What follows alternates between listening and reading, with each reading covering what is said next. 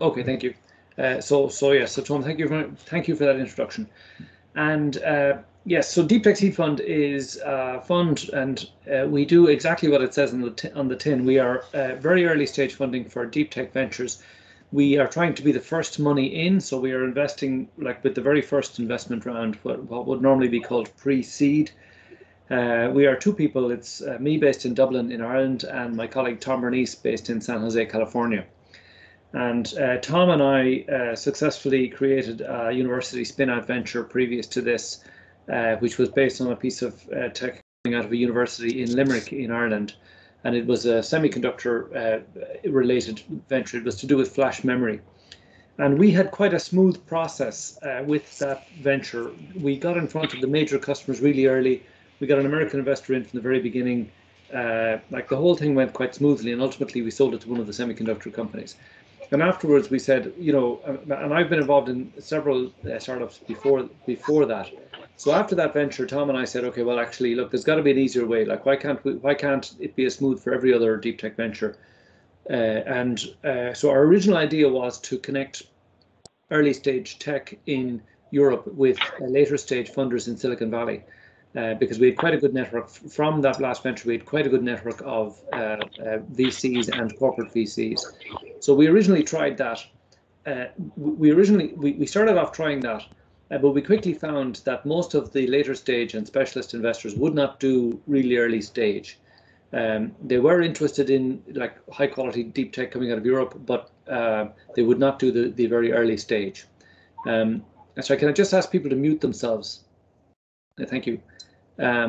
So we said, okay, well, actually, this idea works. This having this network is a good idea. The later stage funders are interested. We just need a seed fund. So we created our own seed fund, and we're addressing two problems that we found from our last venture when we, as a deep tech venture, looking for money. One problem was that investors would not talk to us because they did not understand the technology. And the second problem in speaking to investors like angel investors who did understand the technology is they were afraid to invest because they were concerned that our later stage funding rounds were going to be really big, bigger than they could get involved with, and they would be diluted too much. So our idea in dealing with deep tech that we do not understand is we only invest when there are interested early adopter customers. So where you've gone through a process like High Tech XL or one of the other incubators in Europe, one of the very small number of incubators in Europe that does a really good job at connecting you with customers. We want to talk to ventures when the IP looks really interesting. So there's some, cool technology that's been developed and is deep, it's defensible, and where you are at the stage where there's a number of companies that are saying, yes, this is really cool. We need this technology because we know it doesn't exist anywhere else, and we're willing to pay a little bit for it now. That's the stage we're interested in, and we can help a venture negotiate good deals with the right early adopters, and we also encourage ventures to get as much grant funding as they can, so that we're making a small investment to allow the venture basically to get started and and begin a relationship with a commercial venture capital provider like ourselves, so that later on, when they're trying to raise really big money, they can, they already have a relationship with a VC. Okay, so that's what we do. Now let me get straight into the presentation. And this audience today is a before, and I kind of welcome it. Usually when I've been presenting, almost all of the audience are scientists, and they're really not familiar with investment and all that sort of stuff. Today it's different. I know that you guys are a mix, and what I'm saying today is a little bit controversial. It's a different sort of it's a different view of the world than you will normally see. So I would really welcome questions at the end. We have a lot of time for questions at the end. The presentation might only take about 20 minutes. And, I would welcome people challenging what I'm saying or just generally asking questions around it. So please put questions into the chat or just get ready to ask a question when we get to that stage. I'll go all the way. I can take questions on the way, but probably better if we do them at the end. So let me share my screen and we will get straight into it. Give me a moment.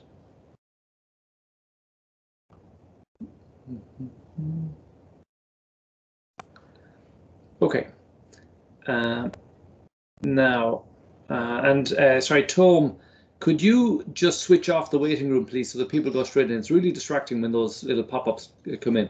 Just go to meeting settings and just allow everyone to bypass the lobby, please. Okay. So the central idea with our fund and our really strong advice to all early stage deep tech ventures is to try and get a paying customer in some way. And I don't mean, you know, and I know half of you are immediately thinking, but we can't get paying customers because we don't have a product yet. That's not true. You know, if you have made a really significant breakthrough, then normally there is a set of companies out there that will get excited enough about your breakthrough in the lab that they will be willing to pay for a proof of concept or otherwise actually make a financial commitment to you. And showing that you can actually get that financial commitment is one of the best things you can do right now as an early stage company.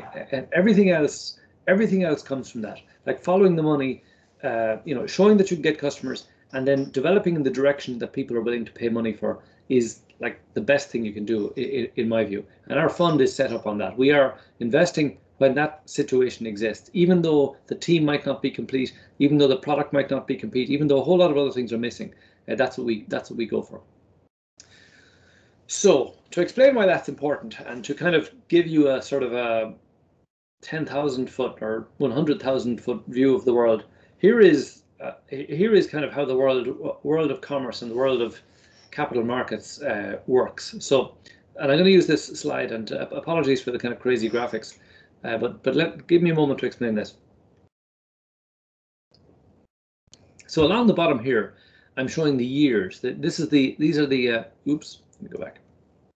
Hold on. I'm going to use give myself a little laser highlighter that I want. Yes.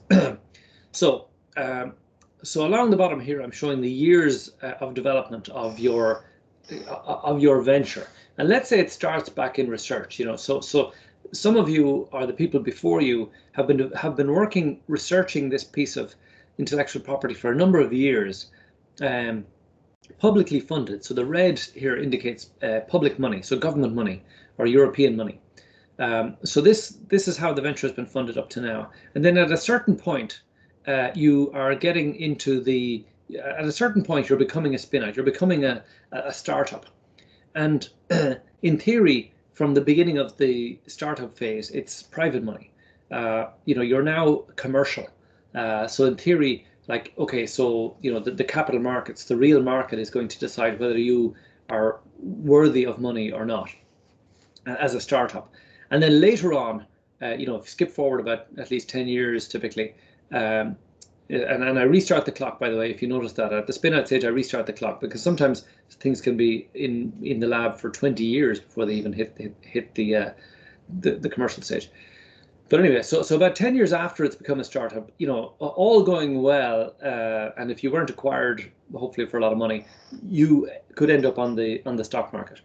And it's very helpful to understand how the stock market works, because the way the stock market values companies ultimately is the same way as startups are valued. It's the same process. It's not obviously the same process, but I'm going to explain how it is. And then when you understand that connection, you can begin to see how startups are valued and why it's important to get revenue and so on. So that's why I'm kind of painting this big picture to begin with. So let's sort of jump into this. So in an ideal world, you know, we do not exist in an ideal world, as hopefully most of you have figured out by now in your lives. In an ideal world, here is how it might work. Now, what I show about research here, this pretty much is how it works in the research world. You know, you apply for a grant, you get a bunch of grant on you know, at the very beginning, and then over a year or so, you spend all that money, and the money's gone, and then you say, well, we've made great progress, and I'm applying for a slightly bigger grant now. We're going to continue the work. And some people do that forever. You know, they stay in university and they just live on grants and post. You know, they're a postdoc forever, or they're a tenured academic that's always getting grants to continue their work, and that's fine. But at a certain point, you know, where we become interested, and where hopefully you all got to before you came into High Tech Excel, is you say, actually, we're going to do a spin out from this. You know, we're at this sort of spin out stage. And okay, so then we say, then in this ideal world, we get into the sort of grubby business of selling.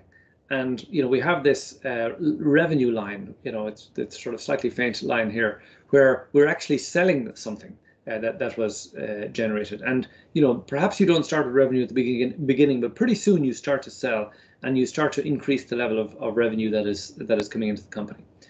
And then, as a result of this, the value of your company starts to go up. So if anyone says, okay, well, how much is Newco, let's call it, Newco AB, like how much is it worth? And it's normally related to how much revenue you're doing. So the more revenue you do, the more revenue you do, the more the value of your company goes up. And then in this ideal world, you have exited the research phase. You're saying, okay, we are this great company. We've got some great commercial prospects. And now we would like,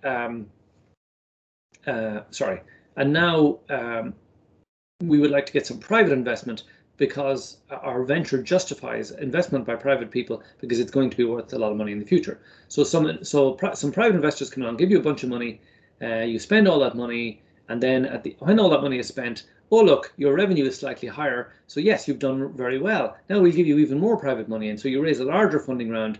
And then you carry on doing that maybe 2 or 3 times until you hit profitability. And then, you trade away for a while. And then at a certain point, maybe in the future, you say, okay, we're going to trade we're going to list our company on the stock market. And then when you go to a stock market, if you look at the way technology and sort of, companies that are founded on intellectual property, like pharmaceutical companies, the way they're valued is a multiple of their sales. And what the multiple is actually changes. So I've got this. There's a logarithmic scale on the left. If you haven't noticed that already.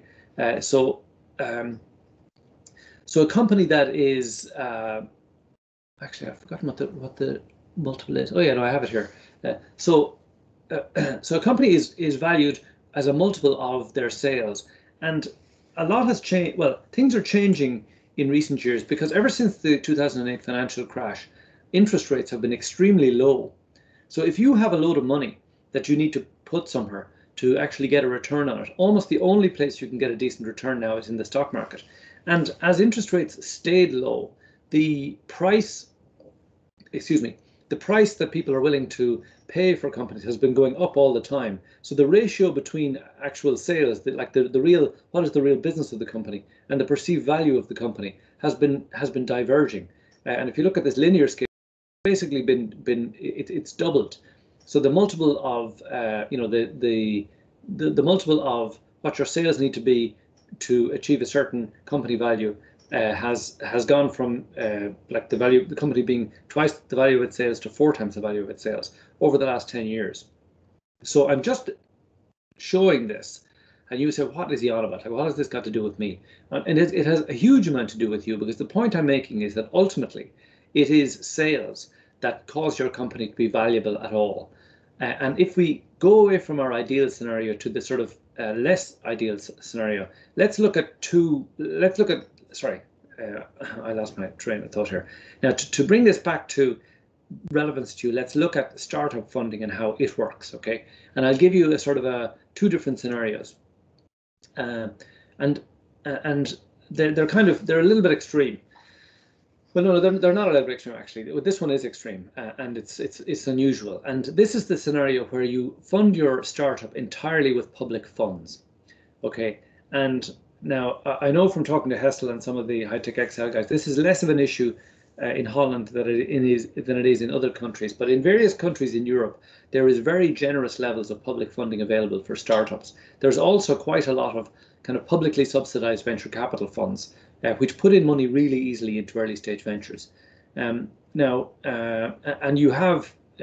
don't have that to quite the same degree in Holland. But I know that some of you are from various countries, and certainly some of you could go to France or Germany or UK and have your companies domiciled there and get some of this easy money. But in the scenario where you get really in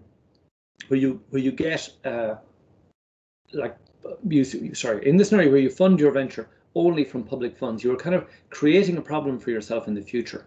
And it goes something like this.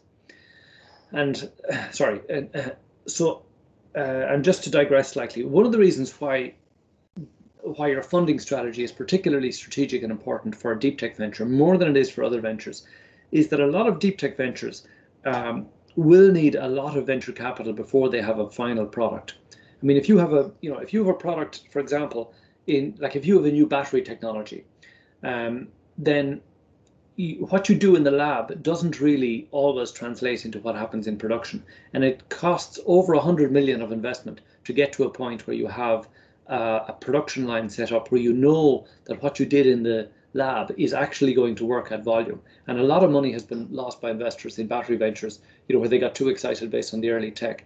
So it's really important for you as a deep tech venture, if you are going to need large amounts of venture capital, that you have access to it. And if you start with public money, then it's dangerous, because you haven't established any kind of credibility with the kind of people who can write the really big checks later on. So let me go away from that digression. So in this first scenario, you get a whole lot of grants, and again, it's like the sort of you're back in the research phase, and maybe you get grants from some of these, or maybe you get investment from one of the kind of venture capital funds that has a mandate from government, like Dutch government or from a European investment fund, to invest early, because they're saying, well, there's not enough private investors investing early. We'll create something that looks like a private fund, and we will give it money to make early stage investments. A lot of those funds don't take an entirely commercial view of things.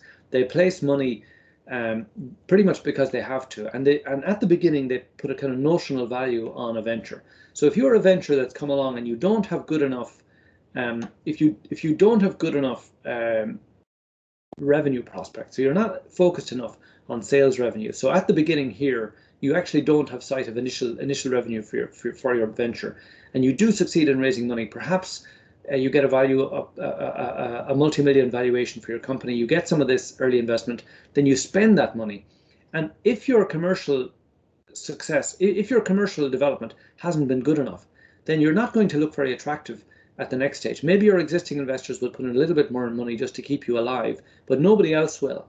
And if another private investor comes along and looks at you, they'll say, no, hold on a second, we're not interested in this because we don't agree with that initial valuation. That was a crazy valuation, and we have better things to be doing than wasting our time talking to your existing investors and telling them why the valuation at your next round needs to be even lower. So you create a problem for yourself if you take public money at too high a valuation early on. All you end up with is a disappointed initial investor, and you look very unattractive to the later stage investors. So don't be kind of, but the key thing, now you could solve that problem, and sorry, that would not be a problem if you were, sufficiently commercially focused, and actually this revenue number was going up well. Then it wouldn't matter. But very often, and I mean like very, very often, and this is a major reason why startup ventures fail. They get the seed funding, they don't focus on the commercial stuff enough, and then they cannot raise any more money. And they got the initial money from investors that weren't sufficiently commercial, and weren't being hard enough on them to say, okay, look, you've got to make sure that before we even put our money in, that you're all ready to kind of ramp up your revenue. And so the guys get the money easily, they go back into the lab, they don't do enough commercial development, and then when they run out of money, they find actually the venture is no more attractive than it was, after all of that work, than it was at the beginning. Now, that's sort of scenario one. Scenario two, which to my mind is the ideal scenario, is you have a mix of funding sources at the beginning. And ideally you have some revenue. So you have some early adopters who are willing to commit to you from the very beginning. So actually when you open the doors of the company, or really get started, there are some early adopters, people paying for proof of concept. There is a set of people willing to do business with you. And you try to raise you get some private money. So I'm showing here where the bulk of your money is coming from grants, or soft loans, whatever it is, but you get a private investor in for some money at the beginning, because at the next stage, the public money, so going against what I said at the beginning, just going right back to here. So in reality, in Europe, the public money does not stop at the spin-out stage. The governments of Europe and the European Commission recognize that actually there isn't enough venture capital active just here. So they have created a whole bunch of funding instruments to provide some money here. And what I'm saying is that the trick is to take a mix. So at this point, my ideal scenario is you get as much public money as you can, but you get some private money. And so you're essentially establishing a relationship with the private investor. And the reason is that's important is at your next round, because at your next round, when you're developed a little bit further on, the public money kind of steps back and says, okay, well, our work here is done. Let the private guys now decide whether or not you merit further funding. And it's much, much easier to get that private funding if you already have a private investor on board, partly because that private investor will also participate in your A round or your second seed round or whatever it is, but also because in all likelihood, your private investor, through their participation on the board and so on, has helped you to get ready for that A round. And then, as you go on, you completely reduce your dependence on public money.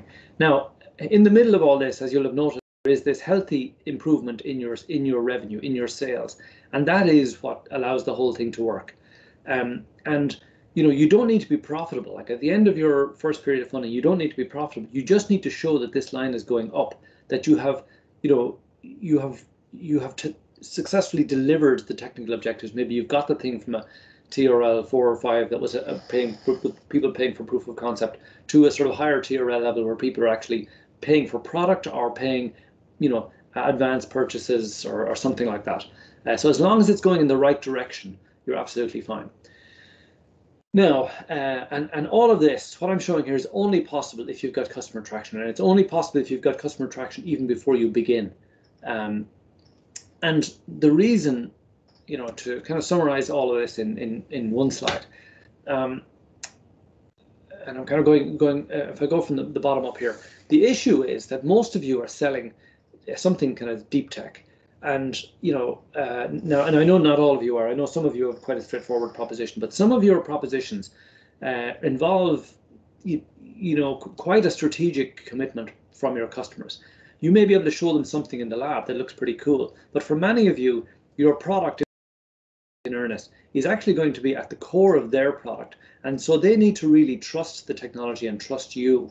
And they don't do that overnight. It's not as if you can raise a lot of investment money, develop your product into something super duper and then expect to start selling. It doesn't work like that.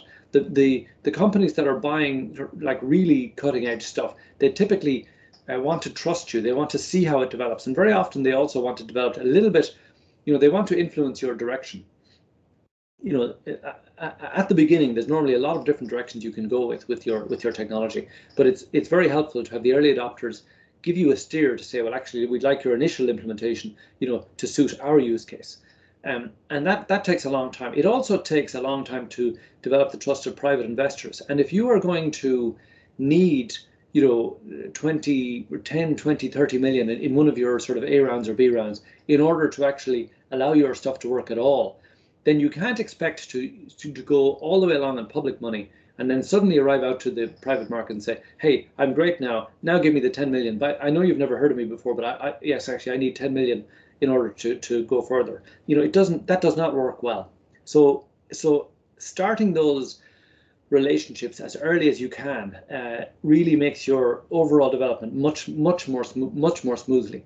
And so that's the kind of the bottom half of the slide. The top. So in order to get there, now, as you are going through the High Tech Excel program and getting ready to raise funds, ask for money from customers. Don't get excited about letters of intent or people trying to be encouraging as they are.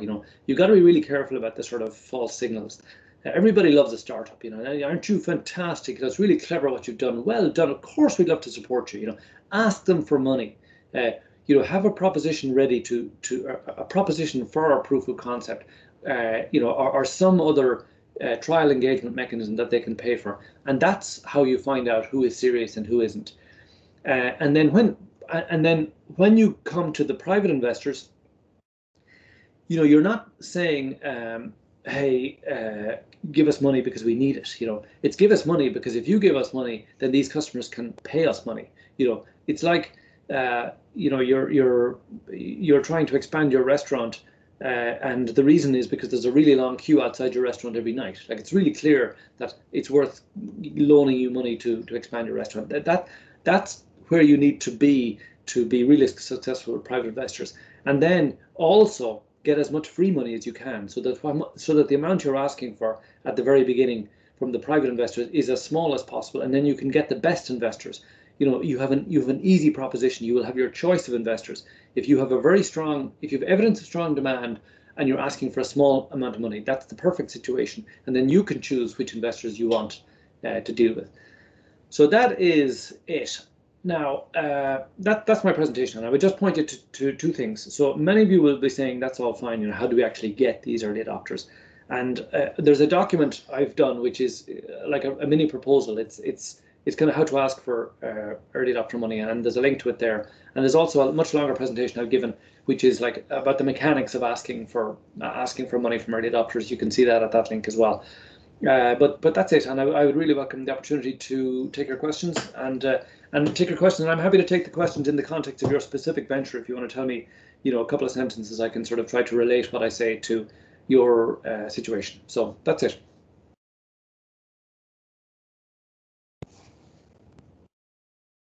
Yes, so thank you, Piers, for the presentation. I see that Alexander has put up his hand, so maybe he can kick off the questions. Yeah, thank you for that. Thank you, Mr. Coyle, for that very insightful presentation. Piers, okay, excellent, Piers. My question is relatively simple. So I think seed funding is always great. Smart money is even better. So I guess I was curious, I was looking at your website, and as I understand it, there's two of you. In addition to the seed funding, how involved do you get with the startups you work with in terms of sharing your serial entrepreneurial expertise? So we get involved a little bit, Alexander, and just tell me, what is your venture, by the way? Yeah, so we're working on basically a pulse power conditioner with potential applications across a variety of fields. But basically, we improve the stability of the electrical pulses, the repeatability. We provide pulse-to-pulse modulation in terms of amplitude and waveform, and all that with high voltage applications and rapid switching. So in terms of sectors, we're looking at medical particle accelerators, pulsed electric fields for food processing. Space is relatively large. Okay, cool. Yeah. Okay, so we don't. The answer is, Alexander, we don't get involved a huge amount. We, there's a number of different. We don't get involved a huge amount. I will tell you how much we get involved in a moment. But there's a number of different approaches to, to supporting early stage ventures. And so, for example, with High-Tech XL, I think the bulk of the investment is in kind. And I have done that before. I've done kind of in-kind support alongside angel money and stuff into ventures, and but it doesn't scale. So what we do is we focus on a couple of things. We focus on making sure that the conditions are right for the funding round before we put our money in. And specifically, I mean,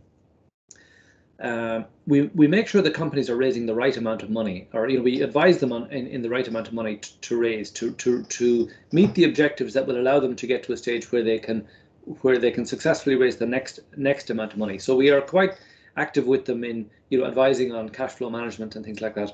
We also advise on how to do the appropriate deals with the early adopters, and that's quite important.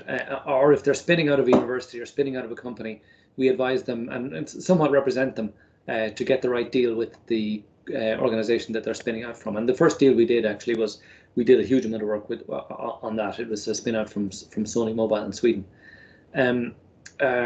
So we kind of do a lot of work, things sell,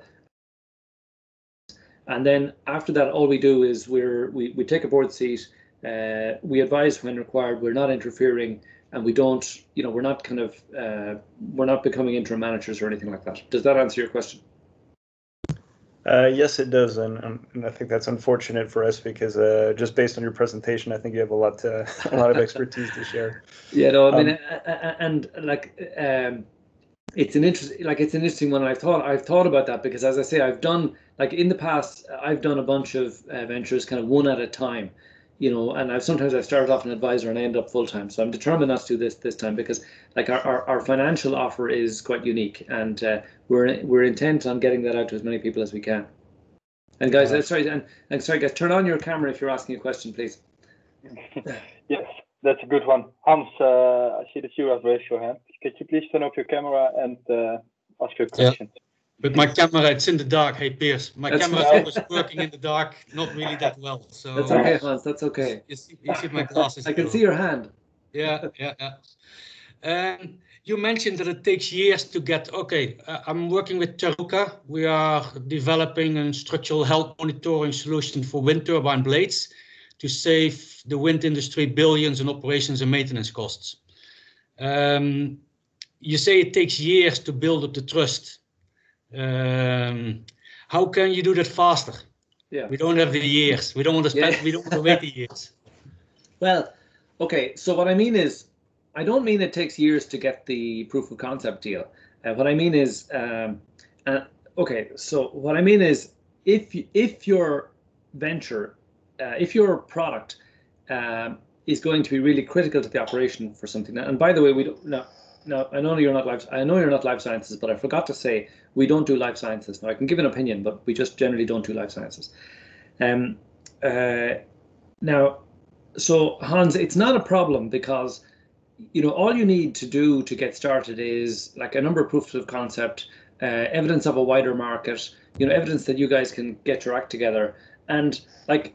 And then you're raising money typically for 18 months at a time. If you have a set of early adopters that are interested and one or two of them that are willing to do a trial with you, then that doesn't take years. What takes years, what can take years is, if you are going to be putting a component into the, what's that name for the wind turbine, the bit at the top, the nacelle? Yeah, the nacelle, exactly. So if you were going to be putting something into the nacelle that had the potential to make the whole thing come crashing down and kill some people, then they would not take that from you quickly. They would need a lot of trialing before that would come in. But you have that much time. I mean, normally, you just need to evidence of interest and get the thing started. If your product is not in that position, and I think I've read about your venture. I don't think yours is like that, so it shouldn't take years. Okay. So we shouldn't aim for years. We should aim for shorter. Well, it may take years before like a really large operator of wind turbines uses your technology across their whole estate. But that's not, but that's okay. You can wait years for that. Okay. We will start asking for money. Well, in any case, define how we can create a product that we can ask for money for. Yeah. And in relation to that, I mean, I'm not expecting you all to go off and read my other document, but essentially, let me explain it a little bit. If you are saying to investors or to the High-Tech XL or whoever that there's going to be this huge market for my product, I've got this new technology and there's going to be this huge market for it, then Hans, I can see you. Here he is. It's the light of the mic of the telephone that I use as an. I was beginning to think you were a bot, but now we know. So if you imagine any market, it normally have a bell curve type shape. So it begins somewhere like down the bottom. It grows. You have all the people talk about the early adopter phase, the early majority, all this kind of stuff. Then there's this great big market, and then eventually it tails off. So if you're saying that at some point in time there's going to be this super big market for my amazing technology, then if that is true, then there is probably, if that is true, then there is certainly some little group here at the beginning. They've been waiting for this. They've been waiting for whatever development you have. And you need to find those guys, find that use case where the need is urgent. And those people will say, oh, that's fantastic. I've been waiting for this. I can see your results from the lab. I've seen your demonstration. Yes, I realize it's not a complete product yet, but I want to have this first. you know, and those people will engage with you very actively and probably will pay you if you put it to them correctly. So that's what you've got to understand, that if you can't find, and this is central to our investment thesis, if oh yes, I will add those links in the chat. If you can't find yes, if you can't find anybody who needs it urgently now, then it's very difficult to claim that there is going to be this huge market later on. So that's my idea. So now keep asking questions there. I'm just going to put those links in the chat.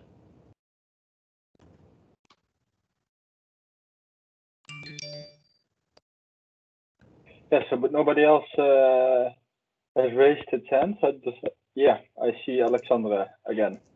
And after that, Charlotte. Yeah, sorry to be persistent, but I figure I might okay. as well take the opportunity. Yeah. So you know, our product is maybe a little bit particular relative to the rest of our cohort in the sense that it's a subcomponent. So we're kind of removed from an end, or at least a clear end use impact. Right. And I was wondering if you had any maybe tips on, you know, what's deep tech companies that are working with those kinds of subcomponents should and shouldn't do in terms of, you know, I guess stakeholder relationship development, maybe. Yeah, no, I have quite a clear view on this, because, you know, my last venture was like that. Like we were providing a piece of IP basically to the flash memory makers. Now we weren't going to set up a semiconductor fab and, you know, make our own flash memory. So we were being looked at as a kind of a pure sort of IP acquisition almost from the very beginning. So there's a couple of things. The thing that makes you most valuable. And many deep tech ventures are like that. You know, you are essentially you've got a new component. You're almost a feature, not a product, and that is challenging. So realistically, the best use case for most technologies like that is to be acquired by a very large company that has the kind of infrastructure that they can use your IP. And very often the early interest, or the earliest interest you can get, will be from companies that are in that position. But the challenge is that there are many areas of industry where there's a very small number of companies actually dominating it. So, you know, like going back to my memory example, there's actually only 4 companies in the world that make memory. There's two of them are joint ventures, so it looks like 6 companies. And, you know, if you had something related to, you know, CPUs, computer CPUs, like there's an even smaller number of companies that are significantly involved in that. And it's the same in a few other sectors. So what you end up with is a situation where you have your component technology, and you may be engaged with some of those large companies, and, you know, the realistic business model for them is going to be a sort of an outright purchase or a licensing or something like that. And they are the ones who are going to pay the most for your technology. It is the most valuable to them. But I think the trick is, and this is something we didn't do in our last venture, and I've seen it done more successfully by others since. If you can also find if you can also find a situation where you can create an almost complete product, where you have some small player in the market that can use your technology and integrate it into a complete product, or can license that product to you, so that you actually have a line of business where you are bringing your technology to market in some way, or you are helping one of the sort of not mainstream players to succeed. And so the big guys can see, wow, look how successful those guys are because they have access to this unique technology. So I think the ideal mix is that you are dealing with the really big for whom you're just a component, but you also have some way to deliver a subsystem or a system that uses your technology, so that you can actually begin trading. And like, you know, the really big guys might be saying, well, you know, we won't really use your technology until the next generation of our equipment, you know, which is, it's on a sort of 4-year cycle. So yes, we'll design you in, and, you know, you won't, so you don't end up with anything deployed. And if you don't have something deployed and you're not really generating revenue from deployed stuff, it looks much more risky, and a lot less will be paid for you and for your product than if you can actually get something deployed and it's really working out there, because then the sort of leap of faith they have to make to pay, you know, many millions or tens of millions for your company, it's a much smaller leap of faith because it's really proven. So I mean, so that's my advice, Alexander. You know, like, you know, work to the big guys that are just interested in your component, but try and find a way to get a sort of a functioning system or subsystem that uses your component as well. Does that answer your question? Yes, it does. Thank you, Piers. Thank you. Charlotte, I think you've raised your hand. And you're muted, Charlotte. I'm on the music. Thank you. Hi, Piers. Charlotte. First of all, thank you for your really great presentation so far. It's really interesting. We are developing a hand controller with haptic feedback for the rehab industry, and it's supposed to make rehab more fun and also give qualitative feedback to the patient and the physical therapist. And I was interested in what do you mean with you're investing in life sciences? Maybe you can elaborate a little bit about that. And the other thing is, are you familiar with our product or with our startup? And would you have any advice for us? Yeah. So first of all, so the reason we don't do life sciences, and the reason we don't do life sciences is just because it's most things are very different. Most sectors are regulated, and there is quite a different commercial life cycle to regulated companies than to companies that are in the sort of pure tech and commercial space. You know, your like your sort of A and B and C rounds, your funding cycle is very much dominated by the stages of regulation, and it's not something we understand, and we don't want to be kind of wasting entrepreneurs' time by giving, you know, advice from a position of not knowing the stuff. So that's what we mean. And no, I've not seen your venture. I am aware that you're out there. Actually, it was mentioned to me by another high-tech Excel startup this morning, but I didn't look at it because you are clearly life sciences. A lot of what I say though still applies. I mean, you know, you still need early adopters. You know, you still need, you know, I don't know, a population of people who can corroborate the benefits of of what you're doing to justify, you know, the expense of going through regulations or whatever. So the same principles still apply generally.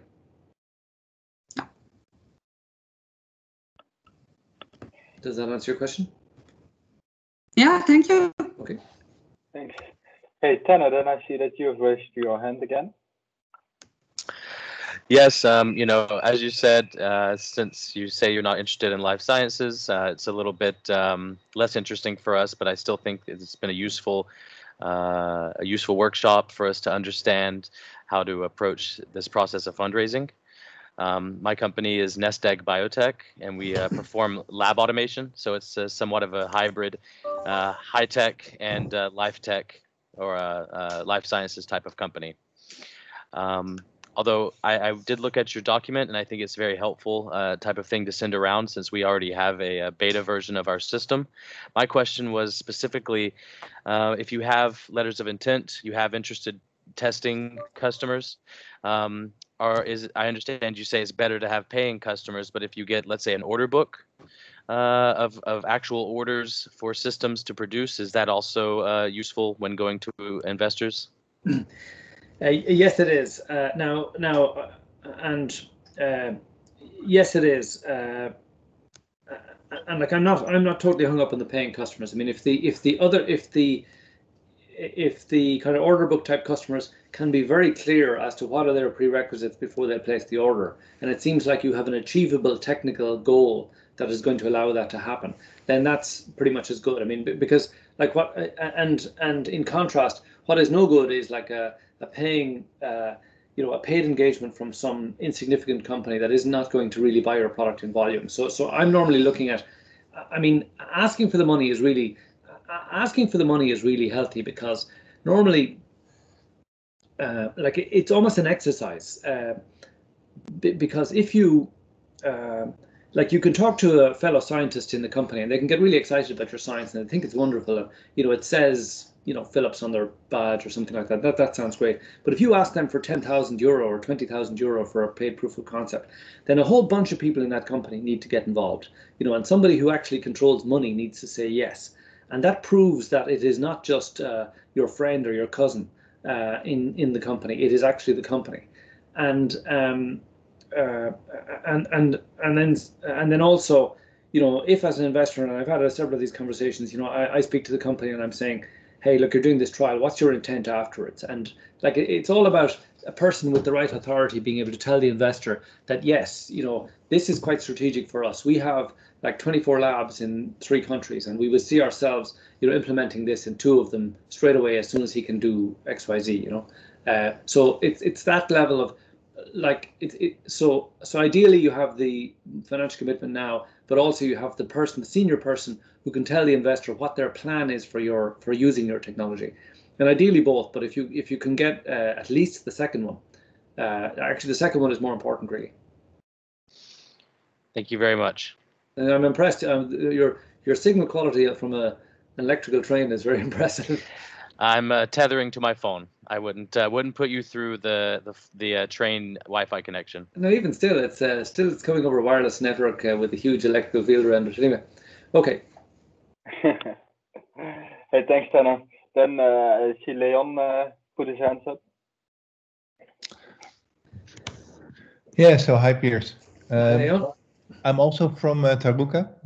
So Hans already explained the company, so I don't have to do that also, I think.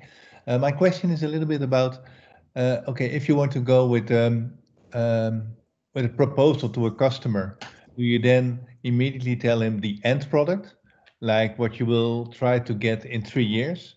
Or do you normally start with, well, we are building the proof of concept, and the proof of concept will take us half a year? How do you normally relate in that field? Yeah. So you can't talk about the end product. I mean, it will be very obvious to the customer, to the company that you're speaking to, that you're a startup and that you don't have a finished product yet. So there's no point in trying to pretend that you have one, or even talking about the sort of 2 or 3 year, what you will have in 2 or 3 years. I would say what you focus on is what problem your intellectual property can uniquely solve for that person. Sorry, remind me what the business is. So we are making a structural health monitoring tool for wind turbine blades. For what? What was that? For what? Turbine blades. Oh yeah, right, yeah. Okay, so and I've seen pitches, a few pitches like this.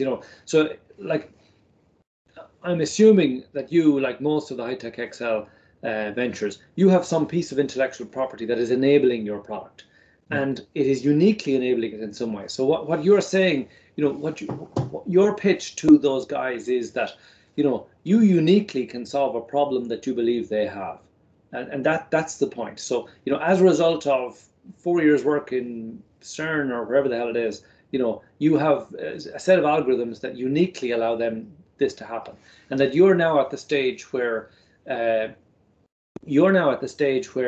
you're proposing to get investment of $500,000 or $1 million to take it to the next stage, and so somebody else's money is going to bring this further. So you're speaking to a major wind farm operator, and you're saying to them that, look, we are trying to prioritize which early adopter customers we are using. Our initial implementation will be particularly well suited to the circumstances of our early adopter customers. We're going to spend a whole bunch of somebody else's money to do that, and we just need a small amount of your money to allow you to be almost one of the first to get the benefit of this.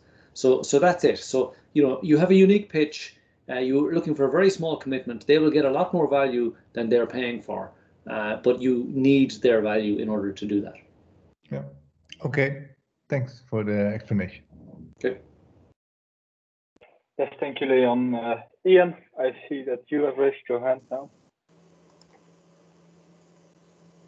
Hi, hello there, Piers. Don't know if you can hear me. I can hear and see you. Oh, good. Hi, my name's Ian. I'm with Udentity, which is looking to exploit a thin film imaging array technology coming from TNO. going towards the biometrics markets, and we see a huge opportunity there for a new class of biometric sensor, which is inherently secure.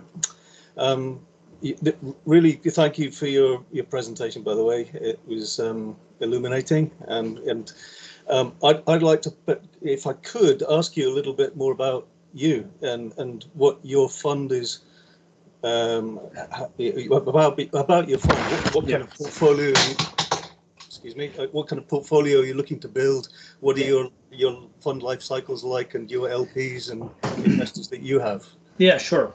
Okay, so I'll take them in the order that I remember them, which may not be the order they were asked, and you can top up if I missed some of them. So the LPs are a group of tech entrepreneurs that have made a lot of money from one particular tech venture. So it's the principals of that venture have basically put money into our fund. We have access to about 70 million. Our fund strategy, our funding strategy is to paraphrase Star Trek a little bit, to boldly go where no one has gone before, which is into this kind of really early stage. So we are operating on the, possibly delusional idea that we have a very good understanding of the commercials of early stage ventures. So we are investing based on a single data point, and the single data point is that there is strong commercial interest now. The technology could still fail. The company might never succeed in getting a really good commercial CEO, or might never succeed in getting a really good commercial person. There's a whole bunch of things that could still go wrong. But our view is that if there is good demand now, at the very beginning, then that is a very good predictor of future success. So we're making small bets. Our strategy is to place a small amount of money at the beginning, just enough to ideally lead the round, and lead the round with just enough money to allow the entrepreneur to get enough money to go to the next stage. So very often, if we're putting in just 50 or 100K, a venture can get nearly $500,000 through grants and loans and matching investors and so on. So we are making a small bet, and then our strategy is to follow our money through the next few rounds and probably increase our commitment. So we're a multi-stage investor, and we are also strongly connected with a group of later stage investors. So before we invest, we try to sound out later stage investors who are specialists, so that both we and the venture know that we have access to the appropriate kind of specialist or appropriate kind of deep-pocketed investors later on. So me personally, I have I started as a techie, computer science graduate years ago, and I worked as a techie for a number of years, and I moved into sales. So I went from the sort of technical side to the commercial side, and I ended up of Irish companies that had their own technology that were selling it around the world. So the concept of this is the piece of tech, where do I go to find the market? That's the kind of a challenge I've met sort of a couple of times as an employee, then multiple times as an advisor or investor. I did a series of kind of small investment, join a company, interim management type things fairly successfully. And then my intent this time is to sort of scale that up, get a fund, do it a whole bunch of times. And I have a very clear view. I have a very clear view on how the process works, and I'm trying to bring to bear my experience, and my colleague Tom is a similar sort of track record. I think there's a set of things that people can do at the very beginning that is going to be really not just predictive, but instructive. There's a set of things you can do at the very beginning when you're just getting started, when you're doing your first funding, that have a huge impact on your likelihood of success.